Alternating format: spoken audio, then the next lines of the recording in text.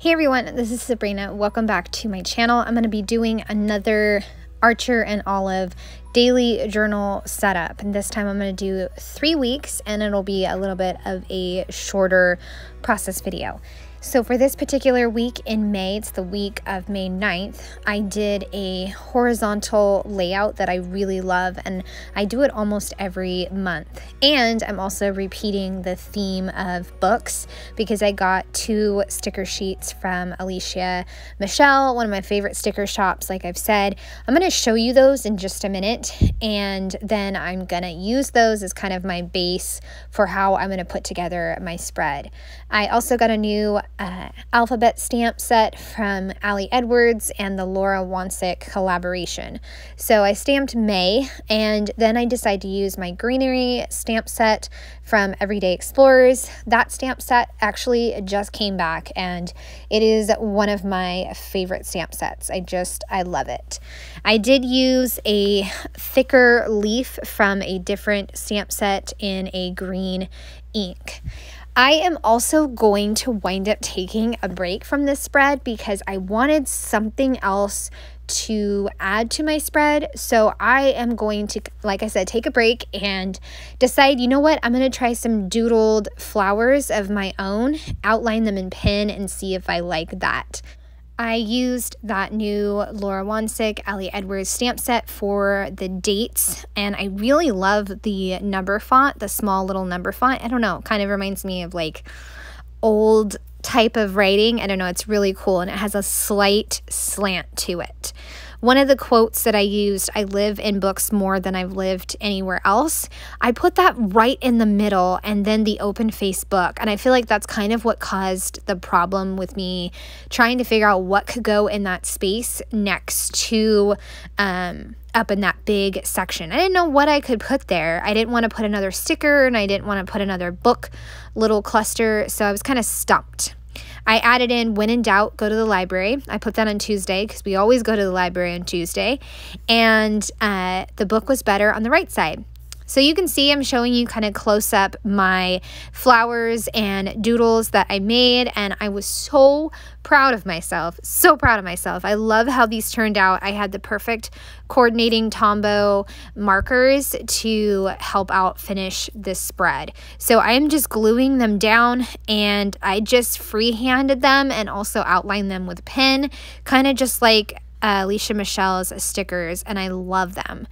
Feels so awesome to have something work out, like when you think about it and step away and then you come back and it works out great. So I just love that. And this spread is done.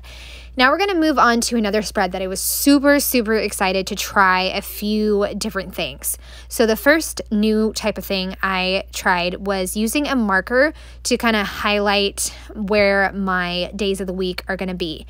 Mind you, I'm going to have to come back, I think, to every single one of these green little marks and add some because it wasn't big enough for the day of the week.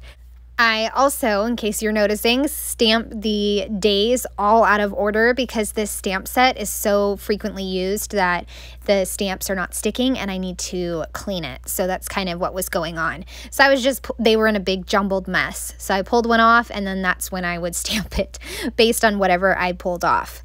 Used the Ali Edwards Wonsik stamp set again with the larger numbers, and I put one on the left and one on the right. And I went ahead and kind of saved myself some time and stamped the 1 on every single spot that I needed, and then the 2, and then stamped the individual numbers. Second thing that I tried was outlining my numbers in black to kind of make them pop a little bit more, because this whole theme is green, black, and pink with cactus as the focus. I don't remember if this was a journal spread lift, not my idea, but I think it was my idea. I'm not sure. But anyways, it leaves this big space up at the top to decorate.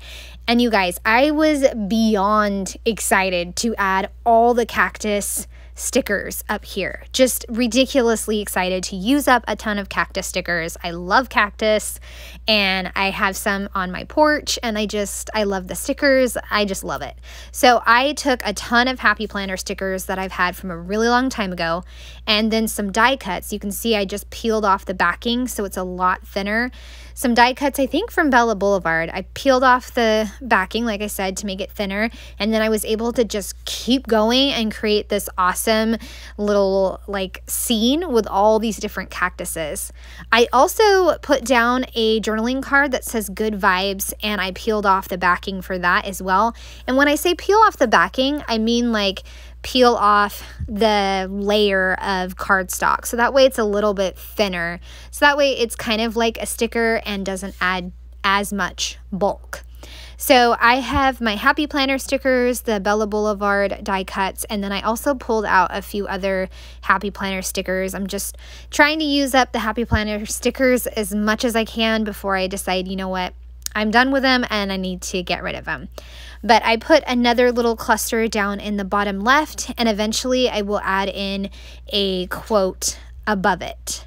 So I am just loving this spread. It is so much fun to have the little scene up at the top, and I'm definitely going to repeat it for June with like summer themed stickers. The sticker down at the bottom I put you gotta nourish to flourish, and I love it. Added in a few X's in different colors to kind of finish up this spread, and then I'm done and I can move on to the last spread. So it was a lot of fun to try the different techniques with this daily journal spread, and I love it. It's a new favorite, and that like I said, I'm gonna keep repeating. So this one turned out really fun as well. I started off by adding in that bird, so that way I knew where my boxes kind of needed to start. I didn't really think about how I was going to have to put Wednesday there, so the Wednesday sticker later on is going to get a little covered up, but you know what I say, it doesn't matter in the end, right? I love this sticker sheet with these little tropical birds. They're like teal and like almost like a soft orange almost, I want to say. So that is kind of the theme of my spread, and again I'll do a little bit of stamping and then adding in some Happy Planner stickers. I just do one long box for the weekend and that'll be good enough, but I love this long box to just jot down a few different things about the day. And kind of when I do my daily journaling, I just do bullet points. I feel like that puts so much less pressure on myself to like write a paragraph or an essay or write full sentences. I can just kind of do bullet points and highlight stuff about the day, things my kids did, how I was feeling, whether or not I got a workout in, anything special. So I just love daily journaling and how it really is kind of almost like a guidebook for when I'm doing like scrapbook projects, because I can go back and kind of see what was going on that day. I switched the two birds that are kind of sitting on the vertical boxes. I switched those so that way the orange was on the right and the blue bird was on the left. I also used my tiny days of the week from According to Ali. I just love those. They're perfect. I also took a sticker strip and put it below the birds, so that way it was almost like a way to anchor it and also act like a branch from a tree. Added in a sticker to one of the birds that says shine bright, and be bold is another circle sticker that I put up by May. So again, using some more of my Happy Planner stickers and this everyday greenery stamp set. I love the sticker that I put down in the bottom left. It says she has fire in her soul and grace in her heart. Felt like that was perfect, and this layout just turned out to be a really soft, interesting color scheme, and I just love it. I have really enjoyed this daily journal practice and being able to jot down my thoughts, and also just making these pages where I can use up my supplies, just play with my stamps, play with my stickers. I love it. I also found a Happy Planner sticker that had a cluster of dots that were blue, like 2 different shades of blue, so I added in those, and also added in a few orange dots, like a few, and I had to like separate the dots so it wasn't such a big cluster of orange. Stamped in the days, the dates, and then I'm done. And I will flip to the last page, which is going to be 30 and 31. And I'm also going to include the highlights and review page as well. As you can see, it's all finished here, but I went ahead and shared a real process video on my Instagram. But that's it, you guys. I hope you have enjoyed seeing these spreads come together. I'd love a thumbs up or a subscribe if you're new to my channel. Thanks so much, and I hope you have a great day. Bye.